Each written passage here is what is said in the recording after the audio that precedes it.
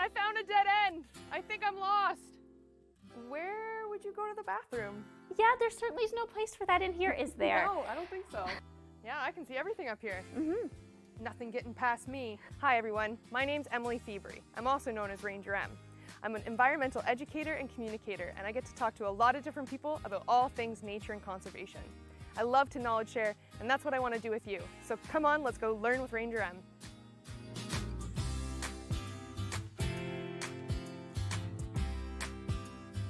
Hi everyone, today we're at the Longwoods Road Conservation Area to see the Ska-Nah-Doht Village and Museum. Let's go meet up with Allison, the curator. Hi Allison, what do you do here and can you tell us a bit about yourself? Yeah, so my name is Allison. I am the curator of Ska-Nah-Doht, which is a village and museum that's in Longwoods Road Conservation Area, one of our many conservation areas within the Lower Thames Valley Authority. So what I'm responsible for is taking care of the museum, doing education programming, looking after our artifacts, and sharing information about the history of this area with people who come to visit. What do you think we should check out first? Well, right now we're outside some of our largest artifacts, which is our heritage cabins that were donated to us from the 3 First Nations communities that are right around the Longwoods Road Conservation Area. So that's Oneida of the Thames, Chippewa of the Thames, and Munsee, Delaware. So each one was donated by one community. And then we also have our longhouses, which I think are pretty neat, which we should really go see. All right, let's go check out the longhouse. Allison, I thought we were going to the longhouse. Well, the longhouse is inside here. If you want to see it, you're going to have to go through the maze in our palisade, which is what this big fence-like structure is, made of cedar poles. So is this a type of fence, or what was this structure for? Yeah, so a palisade is essentially a fence, you're right. It is used for protection. It helps break the wind to help keep the things inside of the village safe from the weather and the climate. It also helps protect against intruders. So that can be people, but it also can be animals, since obviously 1,000 years ago when people were living in a village like this, there'd be a lot more wild animals roaming around than what we would normally see today. Awesome. Well, I guess it's time to get lost. Well, I've never been here before, so let's see if we can make it. They make you just go around the whole thing. How's it going in there? You getting good and lost yet? Allison, I found a dead end. I think I'm lost. All right, it's around this way. Found my way. Yeah. With help. Oh, wow. Here we are in the Longhouse Village. Here at Ska-Nah-Doht, we have 3 longhouses, 2 that are complete, and 1 that's sort of in the midst of construction. That one is my personal favorite because it lets you see just how the structure was built, which is really a feat of engineering to think about the fact that they didn't have any modern equipment or ladders and things like that to help them along the way. Our longhouses are definitely shorter than what they would have been in the past, as is the palisade. It's a little bit sparse in comparison, but being in a conservation area, we're wanting to make sure that we're making good use of the resources that we are taking from the environment. So we're only making examples rather than life size. So our Longhouse Village is a recreation of a village from about 1,000 years ago that would have been inhabited by the Haudenosaunee, who are the people of the Longhouse. And at that time, between the year 800 and 1200 Common Era, there were 3 different settlements that took place right around Longwoods Road Conservation Area that we actually have archaeological evidence of. And we used that as well as information from local First Nations communities to help us create the village so that when people come to visit, they get a plausible understanding of what life was like 1,000 years ago. Can you go inside the longhouses at all? You certainly can. Now, one of the things that people will say right off the bat is, wow, everyone must have been really short back then because the doors are low. That's actually to keep the heat inside because remember, 1,000 years ago, no electricity, no indoor heat. Your only source of, environmental control is fire. So you're going to want to keep as much heat as possible inside. So you keep your door low since the heat rises and hopefully keep as much warm air inside since it'll be pretty cold in the winter. Are we able to go in and check it out? Yeah, we sure should. Let's go take a look. Do you know the origin of the word Canada?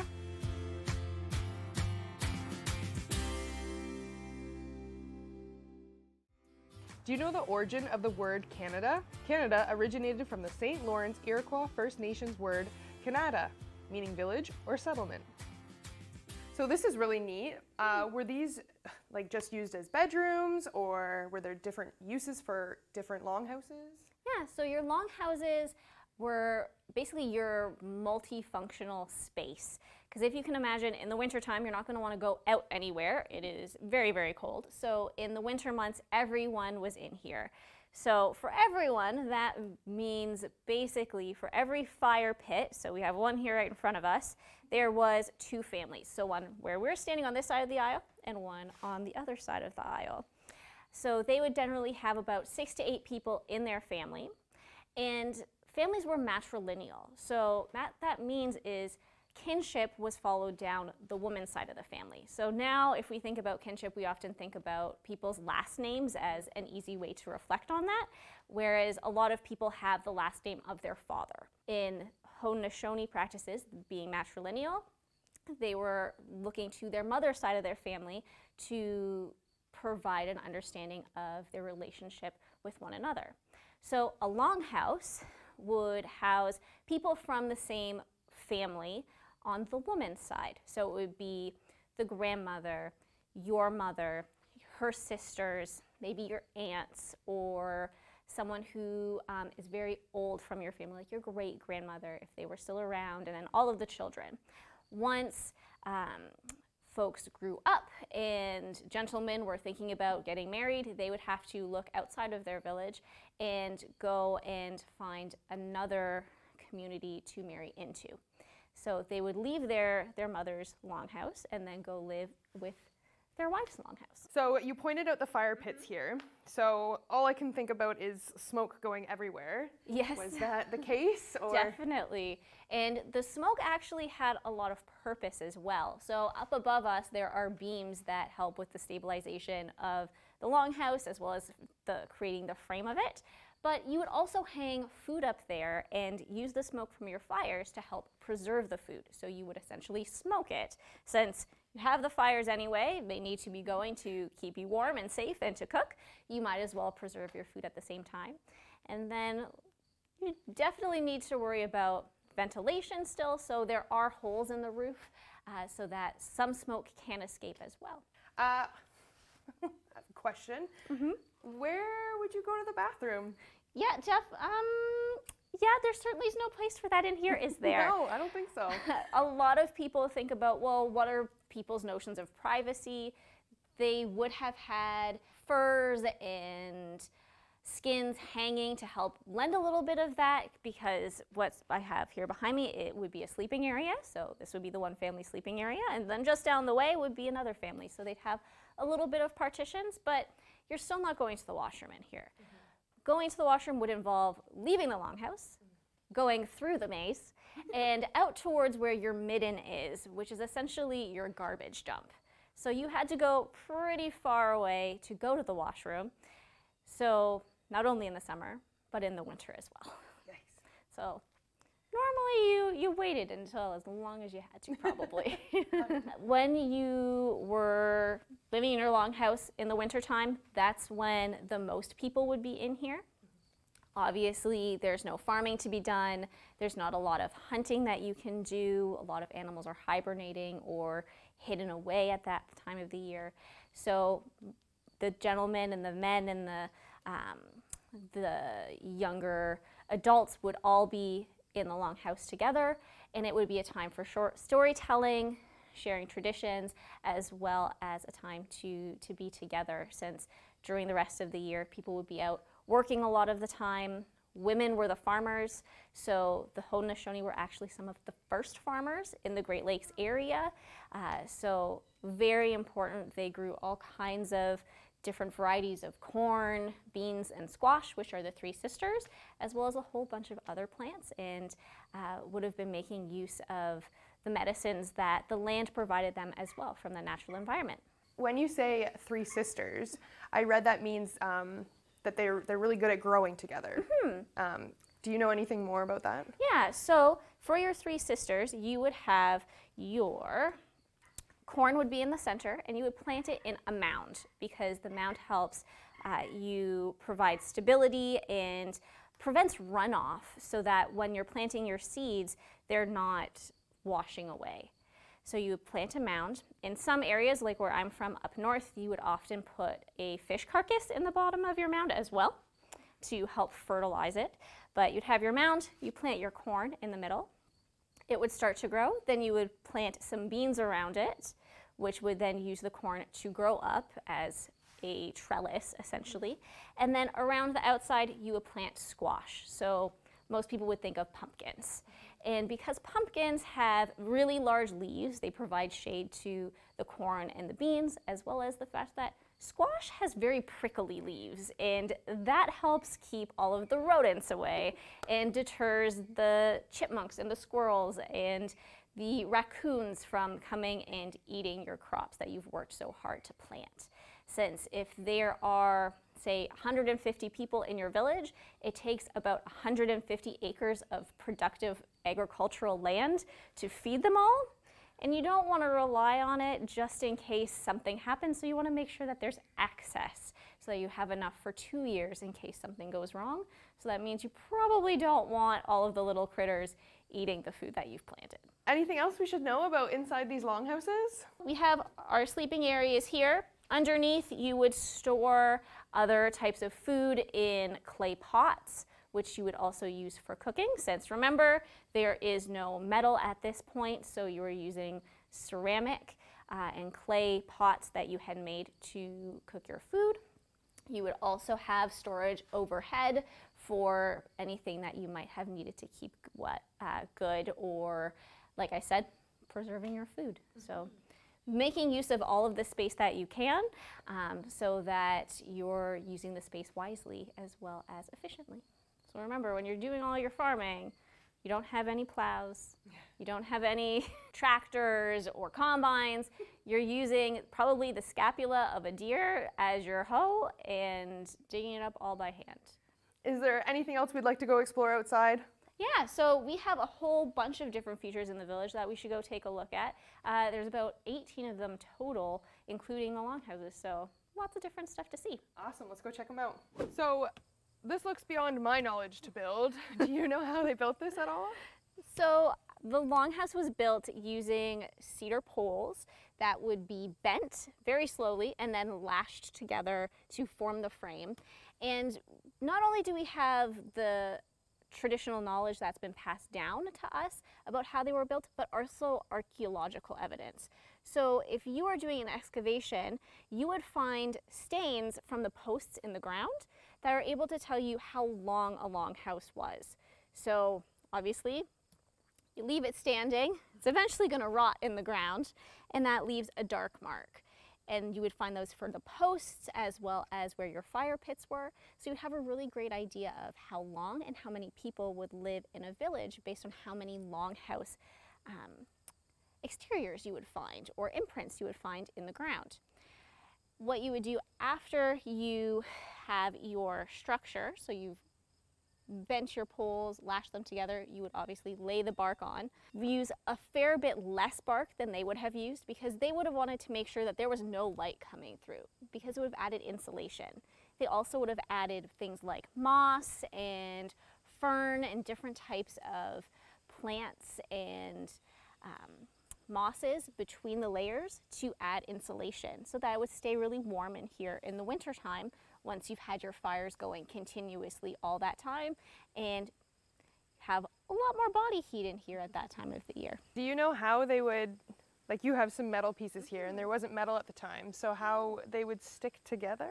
So they would have used things like gut or sinew from the animals that they were hunting, because remember, it was very important to use every part of the animal in order to make sure that you are using your environment wisely.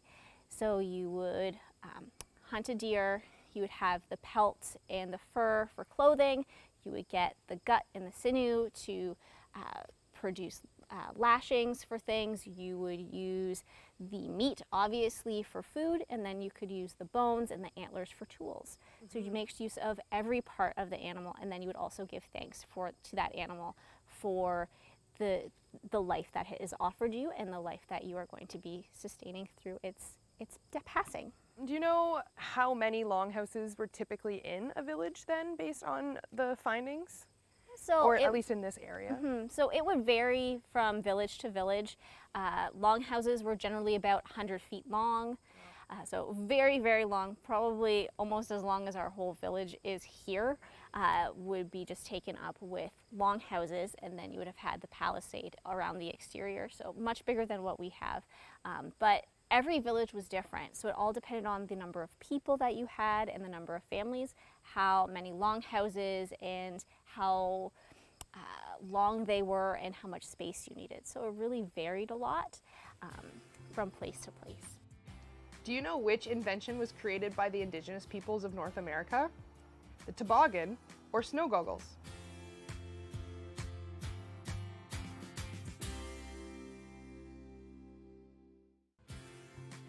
Do you know which invention was created by the indigenous peoples of North America? The toboggan or snow goggles? Trick question, both were inventions by the indigenous peoples of North America. Come out this way. We have our mortar and pestles, which are for grinding corn, and as well as some stands that would have been used for tanning hides, which you would use the brain and the stomach of the animal to do. So probably not the job that I would have wanted to do personally, but it was one of the most important jobs that women would have had in their village, since you need to be making all of your clothing and producing the hides and making sure that they'll last longer. So that was the best way to do it. This would have been also for preserving your meat. So it would have had a very large fire underneath, and you would have laid your meat over top to preserve it using smoke, kind of like they would have done in the longhouse, but this would have been on a much larger scale. We also have our corn crib, because remember we were planting the three sisters, so we have lots of corn. So you would put your corn there to help it dry out so that it would also stay good throughout the winter. So you would have that available to you throughout the year. And we also have a location for folks to be doing work. So we have our little bit of a lean-to provide some shade, because if you're in the middle of a village where you've cut down trees to produce longhouses and a palisade, there is a big open spot in the sun, so you wanted to make sure that you had a little bit of protection there. It gets quite warm. It does get very warm, and you would have been using that spot for perhaps doing some sewing, making stone or bone tools, any sort of job that you might need space, as well as might want to be doing it outside of your home, because all of those types of jobs produce a lot of detritus, which is essentially just chips of stone everywhere, and bone that you might not want to step on. It probably would hurt. So these are obviously modern stairs, not what they would have had, but safety is first and foremost at the front of our mind for things that we have our visitors using. But we have a recreation of a lookout here that you would have been able to use to make sure that there were no intruders coming up to your village, as well as, in our case, taking a look at what's going on inside the village as well. Yeah, I can see everything up here. Nothing getting past me. Do you know the local First Nations to the London area?